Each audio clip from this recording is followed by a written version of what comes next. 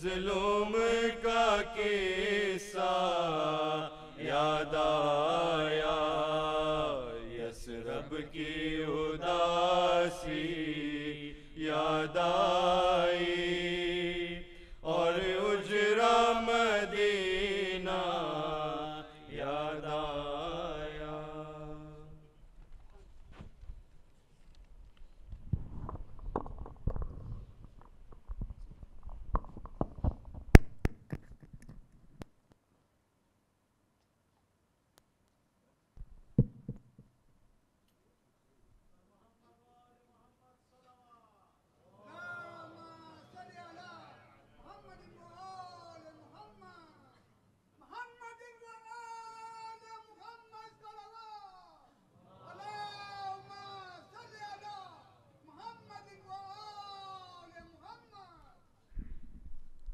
بسم اللہ الرحمن الرحیم. بھائیوں نے ریکویسٹ کروا છે કે જરાક આગળ આવે જેથી જે ભાઈઓ પછીથી આવે તો લોકોને બેસવા મળે. અહસંત.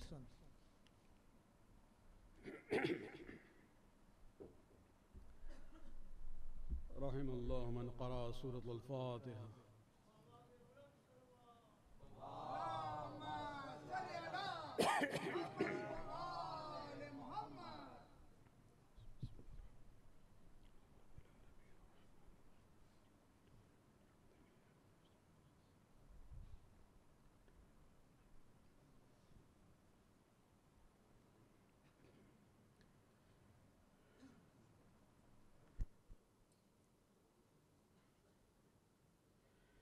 أعوذ بالله من الشيطان اللعين الرجيم. بسم الله الرحمن الرحيم. الحمد لله الذي لا يبلغ مدحته القائلون ولا يحصي نعماه العادون ولا يؤدي حقه المجتهدون، الذي بعد فلا يرى وقرب فشهد النجوى تبارك وتعالى، والصلاة والسلام على سيد الأنبياء وخاتم المرسلين وشفيع المذنبين سيدنا ونبينا بالقاسم محمد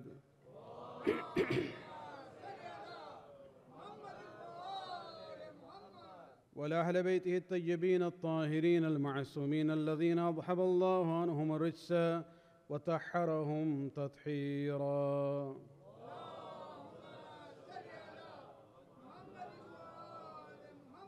واللعنة الدائمة الباقية لأعدائهم ومنكر فضائلهم وغاصب حقوقهم من الآن إلى قيام يوم الدين.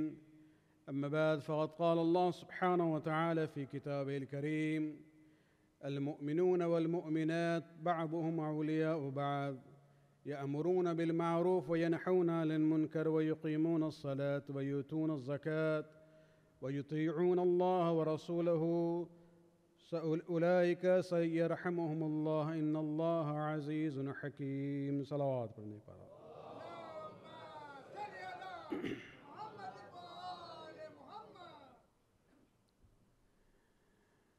I'd like to begin with conveying our condolences to the Prophet of Islam, to the Aimma, especially to the Imam of the time, Hazrat Mahdi Ajjalallahu Ta'ala Farajuh Sharif.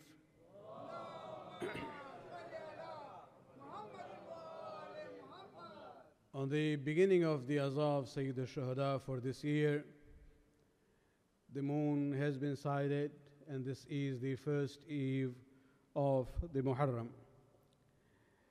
I just arrived this evening, just about an hour and a half ago, from a long journey, but I would like to take this opportunity tonight to talk about the importance of Azah of Sayyid al-Shuhada and link that with the theme and this topic on which I would like to talk in the nights following, inshallah. The topic that we have in mind is the issue of spiritual development, how to maintain our spiritual health. When we talk about the heart, not the physical one, but the spiritual one. But as a preamble to that, let us talk about this issue and link that with the importance of the Azah itself. The Aza of Sayyid al-Shuhada, the word Aza itself is from Arabic. When you add the word Dari, Azadari becomes Farsi and Urdu or Gujarati. And basically it means to mourn and grieve the tragedy of Karbala. When we look at this phenomenon of Azadari, this is something which is part of the Shia community from early days, after the events of Karbala. This is not a cultural issue, it is not confined to one ethnic Shia community. You go to any part of the Shia world, whatever language they speak, whatever color they have, whatever cultural and ethnic differences they would have, all Shias around the world are united when it comes to the Aza of Sayyid al-Shuhada. So this is not a cultural issue, this is actually a religious issue.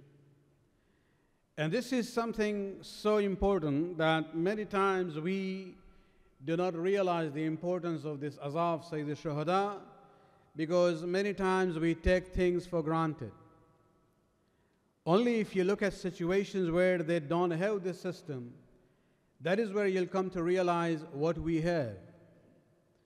This is actually an institution of mass education, very unique, and there is nothing like it. You know, we have programs during the Islamic calendar for the whole year. Sometimes we think about important issues. We invite the scholars to our centers in order to get the people to come and listen to those scholars.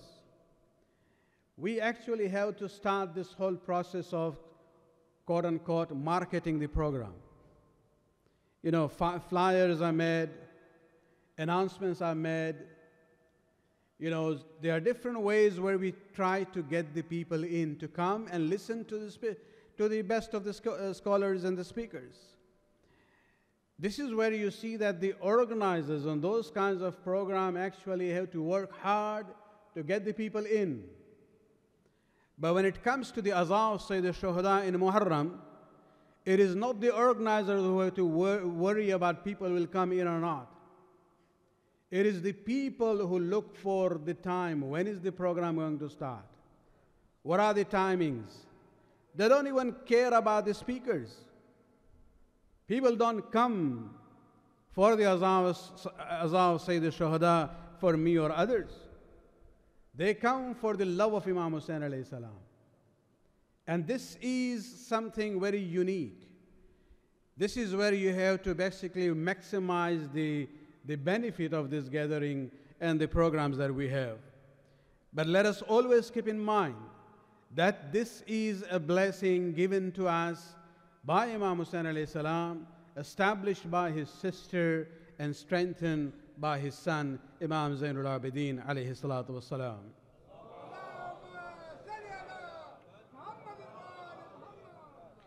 And the reason is very obvious, because when we talk about the Aza of Sayyid al-Shuhada, there is an attachment that we have as Shias to this process on emotional level. It doesn't mean we don't have that connection and attachment on the intellectual level. But in Aza, we are more pulled towards the Aza of Sayyid al-Shuhada on an emotional level, and that is actually the secret to the survival of this system from day one till now. The Prophet himself, in one of the ahadith that we have, Hazrat Muhammad Mustafa sallallahu alayhi wa sallam,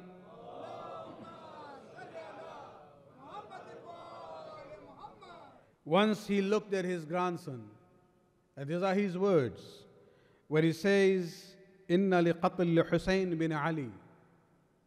He's predicting about the future, what will happen. And he says, verily, when it comes to the martyrdom of Husayn bin Ali, Inna liqatl Husayn bin Ali hararatan fi qulubil mu'minin. There is a harara, there is a warmth in the hearts of the people. La tabrudu abada. That warmth in the hearts of the people for the tragedy of Karbala will never ever become cool. And that is the momentum which is there, which will continue inshallah.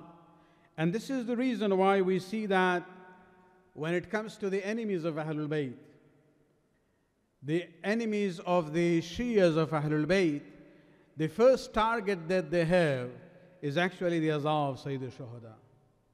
The whole process of, trying to attack the shrine of Imam Husayn alayhi salam from the days of Mutawakkil, to try to prevent the people from ziyarat of Arba'in the way it was done by Saddam during our time also, and the way, these processions of Azadari in the Shia, communities in different parts of the Shia world are attacked. This is the reason that they know this is their lifeline of the Shia community. The Shias learn about their mazhab, about their values. They get attached to that religion because of the azhar of Sayyid al-Shuhada alayhi salatu wasalam. Salawat.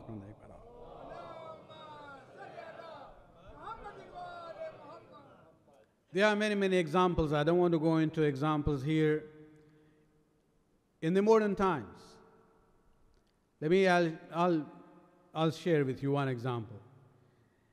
After the first Gulf War, when Saddam invaded Kuwait, and then the American forces and their allies came in to push him out, there was an uprising in the southern part of Iraq, and this was done by the Shias. But then when the Americans realized that, well, Shias, we might not see eye to eye on issues, they preferred to let Saddam be there. And because of the zulm done at that time, the Iraqi Shias in thousands became refugees, not only in Iran, but also in Syria, in Turkey, even in Saudi Arabia. In Saudi Arabia, they were not allowed to settle down normally. They were kept in refugee camps. Gradually, United Nations comes in and process these Iraqi refugees and settle them gradually in different parts of Europe and North America. If you look at the growth of the Shia community in North America now, you will see from the time of the first Gulf War, the number of the Shia communities has increased many, many times, more than before that. And you will see that most of these Iraqis who were settled there were as refugees. They were poor. They didn't have that much resources. But I'll share with you one story. I was invited by a friend of mine who knew me from many, many years in a city known as Utah in Salt Lake City. Utah is the state. Salt Lake City is the city, and he asked me to come during the Ayyam of Azha at least for one night or one day. I was in California those days for the Azha of Sayyid al-Shuhada, and I agreed to go there. He told me that there were only 3 Shia families that he knew. There was no Shia center, no Imambara, no masjid, no gathering, nothing. Nobody had a list of the Shias in that city. He decided the afternoon that I was coming there, he rented a hall in the university and put a small ad in the newspaper saying that we are going to have a gathering in the name of Husayn bin Ali. What was amazing for the host, who didn't know more than 3 Shia families there, when we reached there, there were about 100 Shias gathered in that hall. Majority of them Iraqi refugees. They also, when they hear the name of Imam Husayn alayhi salam, they remember their own home. And that gathering in the name of Imam Husayn alayhi salam became the beginning of the formation of the Shia community in Salt Lake City. When I visited them a year after that, they had already formed an organization, rented a small, humble, place to have their Dua Kumail programs on Thursdays and Wiladat and Wafat and the gatherings for Imam Husayn alayhi salam. The point is that Husayn is the magnet for the Shia community even now in far away lands. Salawat.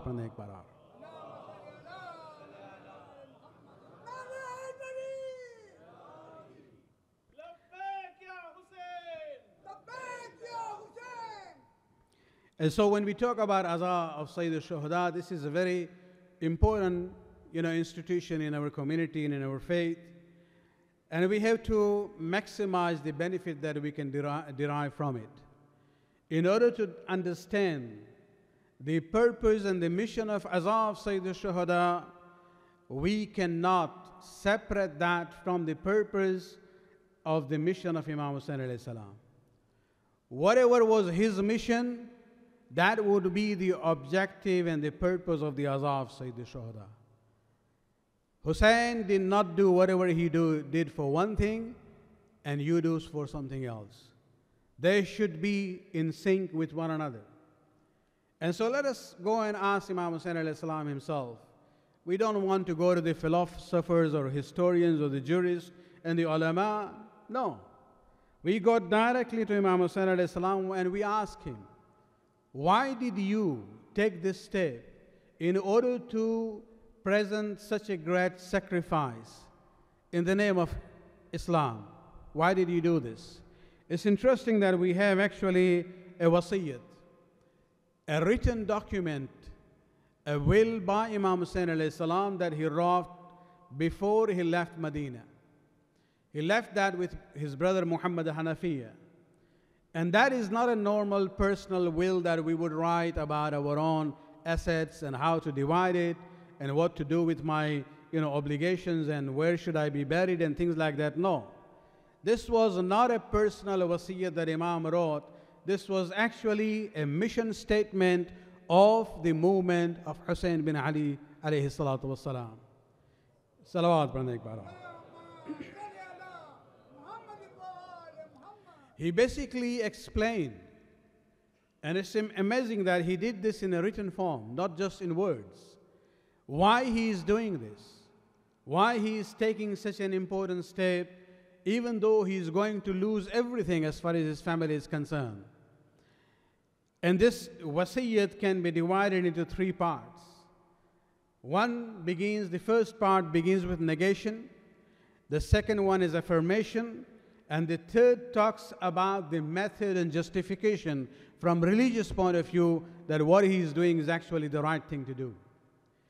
He begins by negation. Just as we start the kalima with La ilaha.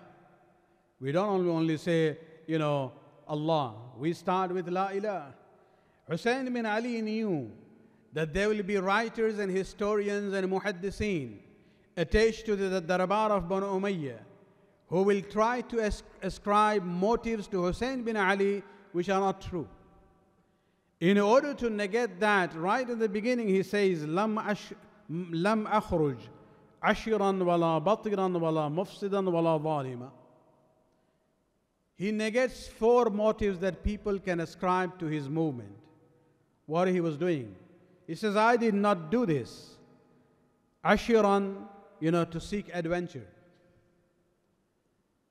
There are some Sunni scholars, even now, some of the educated ones, they compare Imam Husayn alayhi salam and Imam Hassan alayhi salam, and they say, oh, Hassan was a very peaceful man, very wise man, because he did the sulah. But Husayn was very emotional. He didn't have that wisdom of his brother, na'uzubillah. They do not realize that whenever Imam Husayn, whenever Rasulullah used to talk about them, he used to actually describe both of them mostly together. There is no difference between them.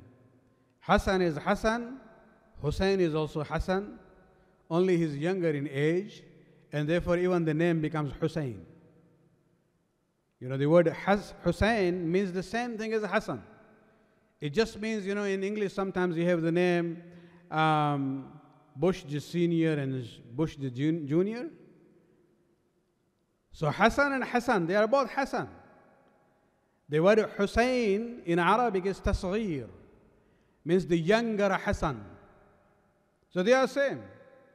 But these scholars actually would like to, put down the stand of Imam Husayn alayhi salam, and they say he was emotional.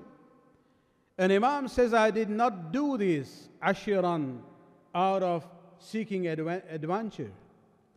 Have you ever seen anybody who is going for adventurous mission where there is a danger of losing his life, would a person take his women and children with him? No. He would go with his army. But the fact that the children were with Husayn, this proves that Husayn was not seeking an adventure. Wala batiran, he says, I'm not doing this out of arrogance. Why would he need to do something, out of arrogance? He is Sayyid Shabab Ahl Jannah. In the words of Rasulullah, what more does he want? When the Prophet says, Husaynun minni wa ana min Husayn, Husayn doesn't need anyone's, credentials for himself. And so it was neither for adventure seeking, nor for arrogance, wala mufsidan wala zaliman. He says, I didn't do this to create chaos and, disorder and problems in the society. And I did not do this to be unjust to anyone, wala zaliman.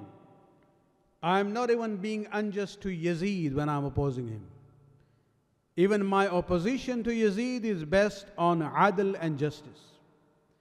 And so after negating these four motives which could be ascribed to Husayn bin Ali, then he goes to the positive side and he explains, إِنَّمَا خَرَجْتُ لِطَلَبِ الْإِصْلَاحِ فِي أُمَّةِ جَدِّي. My reason is that I have taken this stand for only one purpose.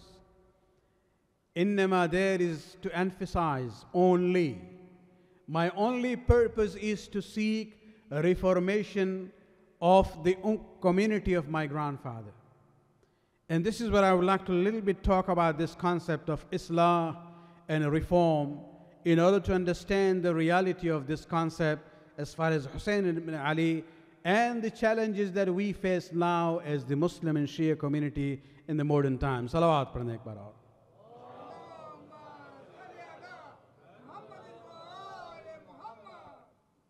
Imam says that I have risen against Yazid, or I have taken this stand لِطَلَبِ الْإِصْلَاحِ, to seek reformation.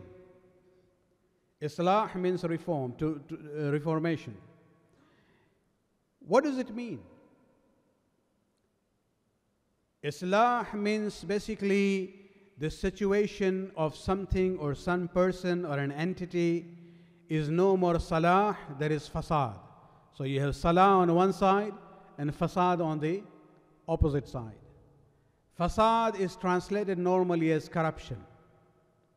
What it means is that something which was salih, which was salim, which was sahih, which was normal, which was healthy, which was good. Now something has happened in it that it has become fasid. It is no more the way it was supposed to be. Sometimes even if you look at a food item, when it is rotten, we say it has become fasid. Before that, it was good. So you have salah on one side and you have fasad on the other side. And when something becomes bad, something becomes corrupt, something changes negatively, then what do? One way is to do islah, which means you bring it back to its normal situation. This is the meaning of reform. Sometimes, we actually take reform in the meaning of going with the times. There is a need for change. Islah does not necessarily mean change for something new. Islah is always there, when there is fasad. When something becomes fasid, when something becomes corrupt, when something loses its color and its texture or its normal situation, then there is a need to reform it, to bring it back to its original situation. This is the meaning of Islah. Not the way sometimes it is used as reformation in the Christian theology. This is something which we have to realize, that Islah means something which is fasid, you would like to bring it back to the normal situation. Salawat padhne ek baar.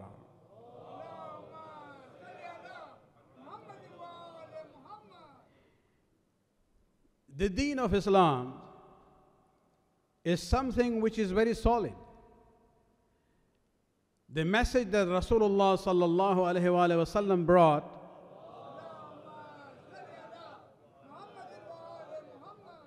is very stable and firm. There is no issue of Islah in the deen of Islam. Something that our modern intellectuals get confused. What does Imam Husayn alayhi salam say? He says, إِنَّمَا خَرَجْتُ لِطَلَبِ الْإِصْلَاحِ. I have risen to seek reformation. Reformation of what? Reformation of Islam or reformation of the Ummah? His words are, لِطَلَبِ الْإِصْلَاحِ فِي أُمَّةِ جَدِّي. So the facade that Imam recognized, where there was need for Islam and reformation, was not in the religion of Islam, it was in the Ummah. It is the Muslims who had moved away from the true teachings of Islam. Islam was still there. It was still Sahih. It was still Salim. It was still healthy and right. It was the Ummah which had moved away from the true Islam.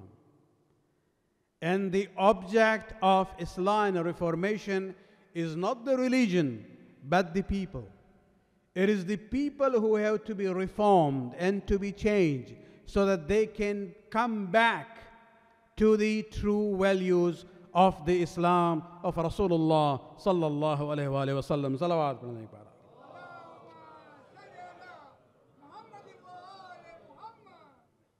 So yes, Imam Husayn alayhi salam wanted to bring about reformation.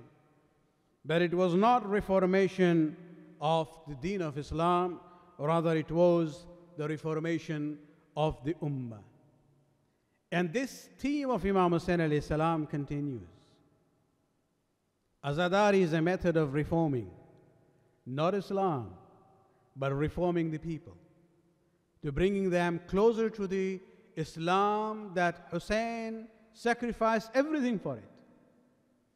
And this is where Imam Husayn alayhi salam goes further. After negating the motives which are wrong and then explaining what he is doing, then he actually comes to explain the justification on the religious ground, that there is a principle in the Sharia which I'm following in doing a reformation of the Ummah of my grandfather. And this is where he says, Uridu, continuing the wasiyat. Uridu an a'amura bil ma'ruf wa anhiya anil munkar. He says, I would like to do amr bil ma'ruf and nahi al munkar. I would like to promote good in the society, and I would like to prevent evil from the society. What it means is that in the eyes of Imam Husayn alayhi salam, the ma'ruf that Islam had brought, Muslims had forgotten it.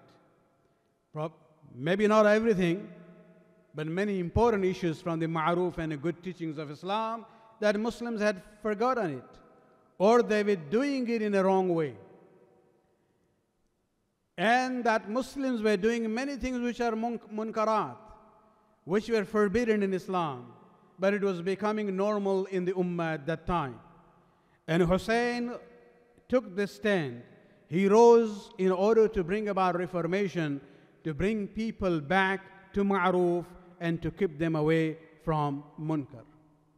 And this is a continuous process of reformation in the deen of Allah subhanahu wa ta'ala. Salawat pranay ekbar.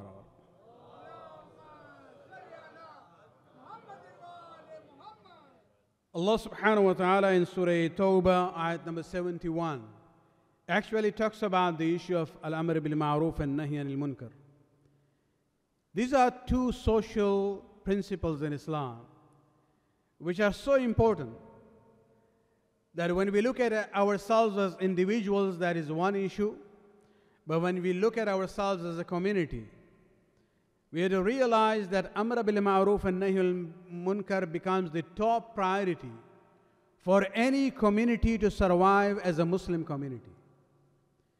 If we don't have Amr bil Ma'ruf and Nahy al Munkar, if we do not implement the principles of Al-Amr bil Ma'ruf and Nahy al Munkar, a community and a society which claims to be a Muslim society will not be able to maintain their Islamic identity. Allah subhanahu wa ta'ala in Surah Tawbah, when He talks about the community, not about individuals, He begins with the words, Al-Mu'minun wal-Mu'minat, the believing men and the believing women. Ba'abuhum awliya'u ba'ab. They are a wali of one another.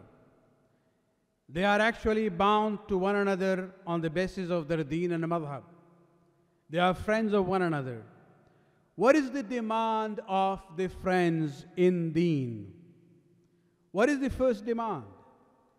If you look at the Quran, you will see in many places Allah subhanahu wa ta'ala, when He talks about ma'ruf and good things, begins with namaz and then zakat and then other things. But in this ayat where Allah subhanahu wa ta'ala is talking about a community, the order of the values has changed. He says, Al-Mu'minun wal-Mu'minat ba'abuhum awliya'u ba'ad. The believing men and the believing women are friends of one another. What is the demand of this wilayat that they have? يَأْمُرُونَ بِالْمَعْرُوفِ وَيَنْحَوْنَ عَنِ الْمُنْكَرِ.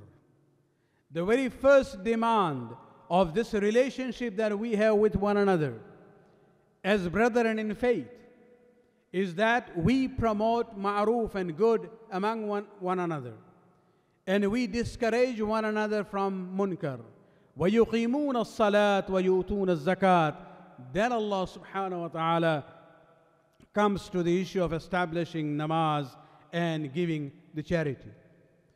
Most of the ayat talk about namaz and zakat first, but here Allah subhanahu wa ta'ala, when He's talking about the identity of a Muslim community, He begins with Amr bil Ma'ruf and Nahy al Munkar.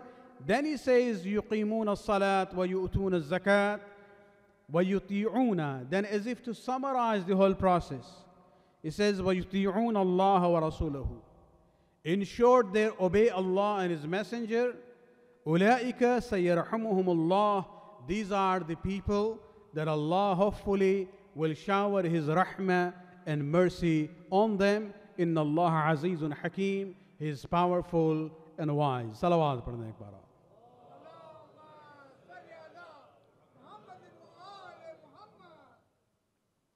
So Imam Husayn alayhi salam justified his movement, his revolution, and his mission in the name of Al-Amr bil Ma'ruf wa Nahy al Munkar. For us, sitting here and doing the Azadari, our purpose of Azadari cannot be different from the purpose of the mission of Husayn ibn Ali. If he did it that for Islah of the Ummah, we do the Azadari for Islah of ourselves, to make ourselves better Shia, better Muslims. If he did this in the name of Al-Amr bil Ma'ruf and Nahy al Munkar, our Azadari should be based on the principles of promoting what is good and preventing what is evil. And by doing this, Imam Husayn alayhi salam himself, actually in the tafsir of this ayat from Surah Tawbah, there is a hadith of the Imam where he says that Allah subhanahu wa ta'ala actually has, preferred Amr bil Ma'ruf and Nahy al Munkar over namaz and zakat, because he says if we do Amr bil Ma'ruf and Nahy al Munkar as a community, then namaz will be established automatically. It will follow through. People will give sadaqat and zakat and khums and other charities automatically. You don't have to worry about it. These days when we travel, especially if it's a long journey in the plane, the pilot doesn't sit there with the steering the whole time. It's only when they actually take off until they reach to the altitude that they want, and once they have fixed the airline in the direction they want to go, they put the whole plane on autopilot. Then they relax. They're not allowed to sleep. They keep their eyes open, but then the machine is going because the destination has been fixed. The altitude has been fixed, and the plane is going on. When we talk about Islam, when we talk about establishing the values of Islam in our communities, if we start with Al-Amr bil Ma'ruf and Nahi al-Munkar, it's just like we are putting the community on autopilot. If Al-Amr bil Ma'ruf and Nahi al-Munkar is there, everything else will take its own place. Namaz would be done, fasting would be done, zakat and khums and sadaqat and khairat would be fulfilled, people will go to Hajj, everything will be done. But sometimes we forget the priorities. We talk about all these other issues individually, emphasize on it. We do not realize that the key of the secret of reformation is Al-Amr bil Ma'ruf and Nahi anil Munkar. Salawat padhne ek baar.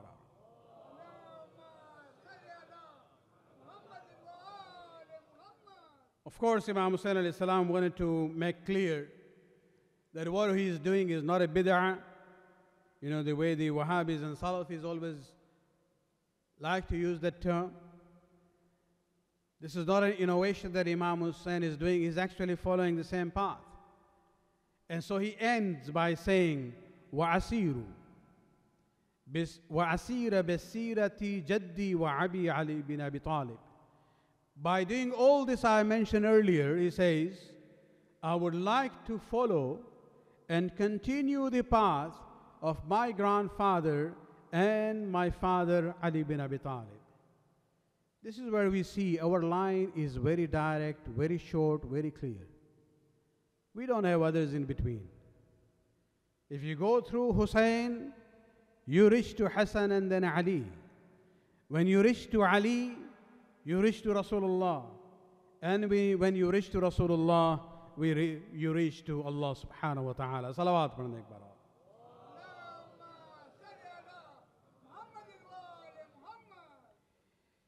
But let me briefly, before I go to the Urdu part of the Majlis, inshallah last 20 minutes or so, 25 minutes we'll do in Urdu, but the major part would be in English. What was the fasad that Imam identified in the Ummah? That he wanted to do the Islah. What was the corruption? Was it namaz? Were people not praying those days? No, they were doing the namaz.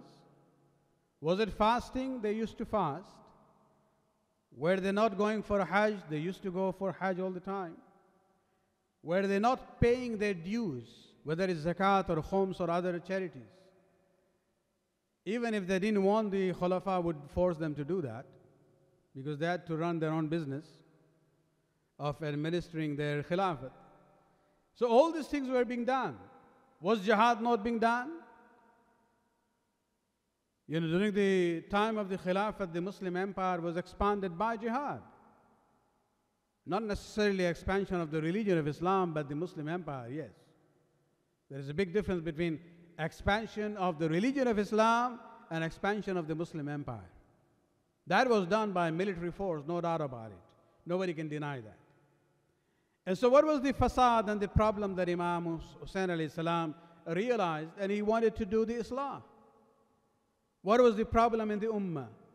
It was not namaz, it was not roza, it was not hajj, it was not zakat and khums, it was not jihad. It was the fundamental issue of recognizing the leader appointed by Allah subhanahu wa ta'ala. It was actually indifference of the people, that just within 50 years after the wafat of Rasulullah, somebody comes and sits on the seat of Khilafat, who openly challenges the wahi of Allah subhanahu wa ta'ala. Where Yazid in the Darbar of Sham said, لعبت Hashim بالملك فلا خبر جاء ولا وحي نزل. That the Prophet and his family actually staged a drama. There was no news from Allah subhanahu wa ta'ala, and there was no wahi which came down. So he's denying the wahi of the Quran. He is actually denying the nubuwwat of Rasulullah. And yet he is Khalifatul Muslimin. And yet the people are silent and accepting him as the Khalifa of Rasulullah. It was this indifference of the ummah in front of a person like Yazid that Husayn ibn Ali could not tolerate. And he says, I'm going to do something so powerful that is going to shock the Muslim ummah to come out of their ghaflat and their, indifference.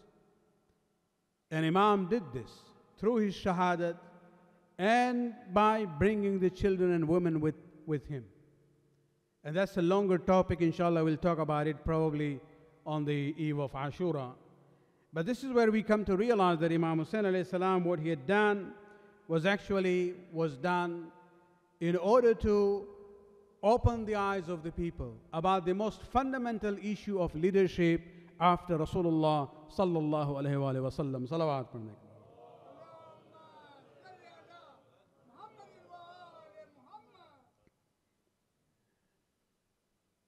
محرم کی ازا کا سلسلہ شروع ہو چکا ہے اور آج تمہیدی مجلس میں مقصد قیام حسینی علیہ السلام اور مقصد عزاداری کے بارے میں کچھ باتیں آپ کے سامنے پیش کرنا چاہ رہے تھے ہم. خصوصاً امام کا جو وصیت نامہ ہے اس کی ایک بریف کامنٹری آپ کے سامنے ہم نے پیش کی ہے. لیکن اسی سلسلے کو ذرا آگے بڑھاتے ہوئے کہ امام حسین علیہ السلام نے اتنا بڑا قدم جو اٹھایا تھا, سب کچھ قربان کر دیا. یہ نماز اور روزے کی بات نہیں تھی, حج اور زکوٰۃ کی بات نہیں تھی. در حقیقت اصل معاملہ جو ہے ہدایت کا تھا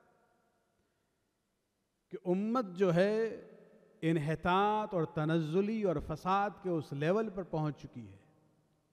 The downfall of the ummah had reached to the level کہ یزید جیسا شخص مسند خلافت پر بیٹھے, وحی اور نبوت کا انکار کرے اور امت جو ہے خاموش رہے. امام کے لیے اصل معاملہ اور اصل فساد امت میں امت کی خاموشی تھی, اور اس لیے امام حسین علیہ السلام نے یہ اعلان کر دیا کہ ہم وہ کام کریں گے کہ امت کی آنکھ جو ہے کھلے, یہ بیدار ہوں, یہ سمجھیں کہ ان معاملات کو اس طرح سے ایکسیپٹ نہیں کر سکتے. صرف امام حسین علیہ السلام تھے جو اسلام کو اس وقت بچا سکتے تھے. اور یہ بات صرف ہم لوگوں کی نہیں ہے, خود یزید بن معاویہ جانتا تھا کہ امام حسین علیہ السلام کی ویلیو کیا ہے, ان کا سٹیٹس کیا ہے, ان کا پریسٹیج کیا ہے. ان کی منزلت کو سمجھنا ہو, اب دیکھیں معاویہ نے اپنے آخری دور میں مسلمانوں سے بیعت لے لی تھی کہ میرے بعد خلیفہ جو ہے وہ میرا بیٹا یزید ہوگا. جتنے گورنرز تھے مصر سے لے کے حجاز اور یمن اور عراق اور فارس, تمام جو ہے پبلک نے آلریڈی بیعت دے دی تھی. اب آپ کہیں گے بائی فورس تھی اس زمانے میں, خیر آزادی تو ہوتی ہی نہیں تھی, لہٰذا یہ کوئی مسئلہ ہی نہیں ہے کہ آیا بائی فورس تھے یا کمپلشن یا فریڈم کی ڈیموکریسی کی تو بات نہیں تھی. بھئی وہ پریزیڈنٹ بش کے سیکنڈ ٹرم میں آپ دیکھیں فلوریڈا میں وہ صرف 50 کچھ پوائنٹس سے جیت گیا اور اس نے جیت مانی. یہاں تو معاویہ نے وہ کام کیا تھا کہ یزید کو آلریڈی 99.99% ووٹس مل چکے تھے, بیعت تو مل چکی تھی نا. اس کو فکر کیا تھی؟ اگر حسین ابن علی بیعت نہ کریں اس سے فکر کیا تھی؟ لیکن اس کو فکر تھی. خلیفہ بننے کے بعد فرسٹ ایگزیکٹیو آرڈر اگر کہا جائے یہ یزید نے لکھا ہے, وہ معاویہ کے مدینہ کے گورنر کے نام, اور فرسٹ آرڈر یہی تھا کہ حسین ابن علی سے بیعت طلب کرو, اگر بیعت کریں تو ٹھیک ہے, نہ کریں تو ان کا سر قلم کر کے ہمارے پاس بھیج دو. کویشچن یہ ہے کہ وہ شخص جس کے باپ نے اس کے لیے 99.9% بیعت آلریڈی حاصل کر چکا ہے, اسے حسین کی کیا فکر تھی؟ بات یہ ہے کہ خود یزید کی نظر میں بھی حکومت کو حاصل کرنا کچھ اور تھا، لیکن اس حکومت کو جائز بنانا کچھ اور تھا۔ وہ جانتا ہے کہ میرے باپ نے حکومت تو مجھے دے دیے، انتظام کر لیا ہے، لیکن یہ جائز حکومت نہیں ہے۔ وہ جب ترازو کے دونوں میزان کو دیکھتا ہے اور ترازو کے ایک طرف وہ امت کی 99.9% بیعت کو رکھتا ہے اور دوسری طرف حسین ابن علی کا 0.01 انکار کو رکھتا ہے، تو وہ جانتا ہے کہ حسین کا انکار زیادہ وزنی ہے۔ لہذا اس کو فکر تھی کہ بھائی امت کی بیعت تو مل چکی ہے، لیکن پھر بھی ہمیں حکومت کرنے کا جواز نہیں ملے گا جب تک حسین ابن علی بیعت نہ کریں۔ یزید خود یہ جانتا تھا، اور حسین نے اپنے نانا کو مایوس نہیں کیا۔ حسین جانتے تھے کہ نانا کا دین اب آلموسٹ اپنی زندگی کے آخری مرحلے پر ہے، ختم ہو جائے گا۔ بچا ہے تو صرف حسین کے انکار کی وجہ سے بچا ہے، اور اسی لیے جب گورنر نے بلایا ہے اور جب پیغام ملا ہے امام کو، امام مسجد میں تھے، اس وقت شام کا وقت تھا، امام نے قاصد سے کہا کہ اس سے کہو ٹھیک ہے ہم آ رہے ہیں تھوڑی دیر میں، اور امام نے کہا کہ یقیناً کوئی اہم معاملہ ہے، اس لیے کہ شام کے وقت جو ہے گورنر کبھی ملاقات نہیں کرتا ہے لوگوں سے، لہذا ضرور کوئی سیریس معاملہ ہے۔ اور سیریسنس کو سمجھتے ہوئے امام ڈائریکٹلی ولید کے گھر نہیں جاتے ہیں، بلکہ پہلے آتے ہیں اپنے گھر اور جوانان بنو ہاشم کو تیار کرتے ہیں کہ تم اپنی تلواروں کو لے کے آؤ، اندر آنے کی ضرورت نہیں ہے، ہم اندر جائیں گے، معاملات کو دیکھیں گے کیا بات ہے، اگر میری آواز بلند نہ ہو تو سمجھنا کہ حسین صحیح سالم ہے، لیکن اگر ہمیں خطرہ محسوس ہوا تو ہم آواز کو بلند کریں گے، اور اس وقت تم اندر آ جانا میری حفاظت کے لیے۔ یہ جوانان بنو ہاشم باہر بیٹھے رہے، امام آتے ہیں ولید کے گھر۔ آپ واقعات کو جانتے ہیں، بہت ہی مختصراً بیان کر کے ہم آگے بڑھنا چاہیں گے، لنک دینا ہے ہمارے موضوع سے، کہ امام کے سامنے جب ولید نے، البتہ وہاں ولید تنہا نہیں تھا، بلکہ مدینہ میں بنو امیہ کے خاندان کا جو بزرگ تھا مروان بن حکم، 3rd خلیفہ کا داماد، وہاں بھی موجود تھا۔ اور جب ولید نے خط سنایا ہے امام حسین علیہ السلام نے، اور یہ حسین کا کمال ہے کہ اس وقت سے لے کے عاشور کے دن تک حسین ابن علی نے کسی بھی ہسٹورین کو یہ موقع نہیں دیا ہے کہ ایگریشن اور وائلنس کا پہلا قدم حسین نے اٹھایا ہو۔ مدینہ میں بھی جب ولید نے وہ خط سنایا یزید کا، اس وقت امام نے معاملے کو ٹال دیا یہ کہتے ہوئے کہ دیکھو یہ معاملہ ایسا ہے کہ ہم یہ پرائیویسی میں بیٹھ کے ہم جواب نہیں دیں گے، تم کل جو ہے پبلک میں مسجد میں اسی میسج کو ریپیٹ کرنا، ہم اپنا جواب پبلک میں تمہیں دیں گے۔ ولید کائنڈ آف پیسفل آدمی تھا، وہ تیار ہو گیا، اس نے کہا ٹھیک ہے کل بات کریں گے، لیکن وہاں ایک خبیث بیٹھا تھا مروان بن حکم، وہ ولید سے کہتا ہے کہ اگر حسین ابھی نہ ملے تو پھر نہیں ملیں گے، یا تو ان سے بیعت لو یا ان کا سر قلم کرو۔ اب یہاں ایگریشن کا آغاز ہو رہا ہے، حسین سے نہیں، مروان کے اس جملے سے کہ یا تو بیعت لو یا ان کا سر قلم کرو۔ اور یہاں پر امام نے اب احساس کیا کہ اب یہاں جو ہے کل تک معاملات کو چھوڑنے کی گنجائش نہیں ہے، اور امام جواب دیتے ہیں فوراً کہ اے ولید تم جانتے ہو ان اہل بیت النبوہ و معدن الرسالہ و مختلف الملائکہ و محل الرحمہ، ولید تم جانتے ہو ہمارے بیک گراؤنڈ کو، ہم نبوت کے گھرانے کے فرد ہیں، ہمارا وہ گھر ہے جہاں ملائکہ آتے جاتے تھے، ہمارے گھر میں وحی نازل ہوتی تھی، خداوند عالم نے ہمارے گھر کو رحمت کی جگہ قرار دی ہے، یہ ہمارا بیک گراؤنڈ ہے۔ اور تم جس کی بیعت کے ڈیمانڈ کر رہے ہو وہ کون ہے؟ وَيَزِيد رَجُلٌ فاسق،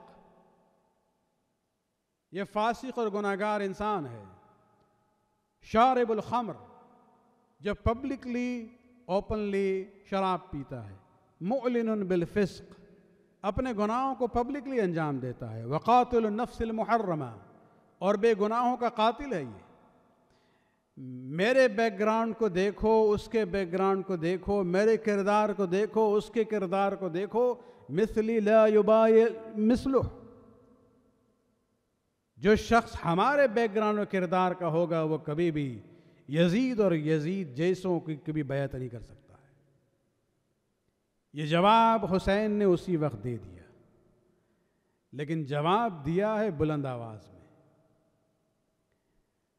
آواز باہر پہنچتی ہے، جوانوں کو احساس ہوا بنو ہاشم کے کہ حسین کی جان خطرے میں ہے۔ تلواروں کو نکال کے آتے ہیں اندر، اور حسین بن علی کو اپنے تلوار کے سائے میں حفاظت کے ساتھ ولید کے گھر سے نکالتے ہیں۔ عزاداران حسین اس وقت شاید امام حسین علیہ السلام نے اس کو اتنا اہمیت نہ دی ہوگی، لیکن انسان جب مصائب میں گرفتار ہو جاتا ہے تب بہت سے واقعات پہلے کے یاد آتے ہیں۔ عجب نہیں کہ عصر عاشور جب حسین بن علی بالکل تنہا تھے، جب آواز استغاثہ حسین نے بلند کی ہے، اس وقت عجب نہیں کہ حسین کو وہ منظر یاد آیا ہوگا۔ بنو ہاشم کے لاشوں کی طرف دیکھ کے شاید کہا ہوگا کہ وہاں تو ہمارے صرف آواز بلند ہوئی تھی اور تم تلوار لے کے چلے آئے تھے میری حفاظت کے لیے، لیکن آج حسین تمہیں پکار رہا ہے۔ شہداء کی لاش وہاں اس وقت تڑپ جاتی ہے کہ اور جواب بے زبانی میں یہی دیتے ہیں کہ اگر مشیت الہی ہوتی تو یقیناً ہم آپ کی نصرت کے لیے آ جاتے۔ عزاداران حسین امام گھر پر جاتے ہیں، اور گھر پر جانے کے بعد گھر والوں کو سفر کی تیاری کا حکم دیتے ہیں۔ یہاں تیاری ہو رہی تھی اور حسین ایک اہم کام کے لیے گھر سے پھر نکلتے ہیں، جاتے ہیں پہلے رسول اللہ کی قبر پہ آخری الوداع کے لیے۔ پتہ نہیں کیا جذبات تھے حسین کے اس وقت کہ بہت روئے ہیں نانا کی قبر پر۔ غشی کا عالم طاری ہو جاتا ہے۔ عالم خواب میں دیکھتے ہیں کہ نانا نے حسین کو گود میں لے لیا ہے۔ خود حسین فرماتے ہیں کہ عالم خواب میں نے نانا سے کہا، نانا امت نے بہت ظلم کیا ہے، مجھے اپنے ساتھ رکھ لے، مجھے واپس نہیں آنا ہے۔ لیکن اس وقت رسول اللہ نے کہا تھا کہ حسین، خداوند عالم نے آپ کے لیے وہ منزلت رکھی ہے کہ جو صرف شہادت اور قربانی کے ذریعے حاصل ہو سکتی ہے۔ اخرج یا حسین، حسین جو آپ کا قدم ہے اس کے لیے آپ آگے بڑھیں۔ نانا کے لحد سے رخصت ہونے کے بعد پھر جنت البقیع کی طرف جاتے ہیں، اور وہاں جانے کے بعد اپنے بھائی کی قبر سے الوداع ہوتے ہیں۔ عزاداران حسین، یقیناً بچپنے کی یاد آئی ہوگی کہ جہاں بھائی ہر مرحلے میں ساتھ تھے، لیکن اب حسین مدینہ چھوڑ کے جا رہے ہیں۔ آخر میں اس قبر کی طرف جاتے ہیں جو فاطمہ کی قبر تھی۔ روایات میں نہیں ہے کہ فاطمہ سے حسین نے کیا گفتگو کی ہے، لیکن عجب نہیں کہ آواز آئی ہو، بیٹا تم تنہا مدینہ نہیں چھوڑ رہے ہو، ماں تیرے ساتھ ساتھ چل رہی ہے۔ عزاداران حسین گھر پہنچنے کے بعد جب دیکھتے ہیں کہ سفر کی تیاری ہو چکی ہے، محملیں آ چکی ہیں، سامان کو رکھنے کے بعد جب اہل حرم کے سواری کی بات آتی ہے، ایک ایک محمل آتی ہے اور بیویاں سوار ہوتی ہیں، کہیں قاسم آگے بڑھے، کہیں اکبر آگے بڑھ کے سہارا دیتے ہیں، جب زینب آگے بڑھی عباس آگے بڑھتے ہیں، بہن کا بازو پکڑ کے سہارا دیتے ہیں۔ عزاداران حسین اہل حرم کے لیے اس سفر میں یہ اہتمام ایک معمولی بات تھی، ہر سفر میں یہ اہتمام ہوتا تھا، لیکن عجب نہیں، زینب نے اسیری کے آغاز میں جب یہ قافلہ تیار ہوا اور ہر بیوی کو زینب خود سوار کر چکی، جب آخر میں تنہا رہ جاتی ہے، بائیں دیکھتی ہے کوئی نہیں، دائیں دیکھتی ہے کوئی نہیں، عجب نہیں آواز دی ہو اور فرات کی طرف، اے عباس مدینہ میں تم سہارا دینے کے لیے آئے تھے، لیکن آج زینب کربلا میں تنہا ہے۔ عزاداران حسین یہ قافلہ چلا ہے، جس انداز سے چلا ہے صرف حسین اور گھر والے جانتے تھے، لیکن بے شک منظر پر ختم کرنا چاہتے ہیں کہ یہ لٹا ہوا قافلہ جب واپس آیا ہے اور جب بنی ہاشم کی خواتین جب انہیں خبر ملی اور مدینے کے باہر قافلے سے ملنے آتے ہیں، ہر بی بی یقیناً دوسری بیویوں سے ملتی تھی، لیکن سب سے مشکل سوال جو ہوتا تھا رباب سے ہوتا تھا۔ رباب، آپ ایک شیرخوار بچے کو مدینے سے لے کے گئی تھی، وہ بچہ اب کتنا بڑا ہوا، وہ دکھیا ماں کس طرح سے بتاتی اصغر کو ہم کربلا میں چھوڑ کے آئے۔ الا لعنۃ اللہ علی القوم الظالمین سیعلم الذین ظلموا ای منقلب ینقلبون۔ خداوند اس قلوات قبول فرما، ہمارے گناہوں کو بخش دے، ہماری توفیقات میں اضافہ فرما۔ خداوند جہاں جہاں مومنین پریشان حال ہے ان کی پریشانیوں کو رفع فرما۔ خداوند جہاں جہاں شیعہ علی تکفیری افواج کے ٹارگٹ بنے ہوئے ہیں، خداوند ان کو اپنے حفظ امان میں رکھ، اور تکفیری افواج کی جتنی طاقت ہے اس کو نیست و نابود فرما۔ امام کے ظہور میں تعجیل فرما۔ ربنا تقبل منا انک انت السمیع العلیم۔ ماتم حسین۔